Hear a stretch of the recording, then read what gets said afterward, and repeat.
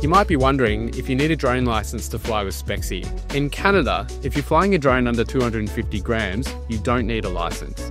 However, in the United States, if you plan to use your drone for anything other than fun, you need an FAA remote pilot certification, also known as a Part 107 certificate.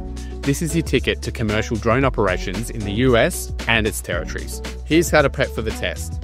You have two options. You can save a few bucks and prepare for the exam on your own with free online resources, or you can purchase a Part 107 test prep course. If you're looking for a test prep course, our friends at UAB Coach have you covered.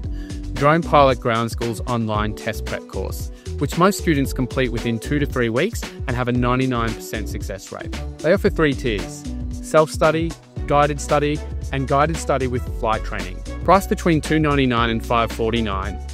Plus, you can save $100 on any prep course by using the code SPEXI, and there's also a money-back guarantee if you don't pass on the first try.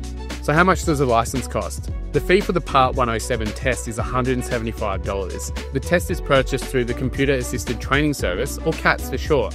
If you decide to purchase a prep course, the total cost generally stays under $500. And it's as easy as that. Now you're all set to use your drone professionally.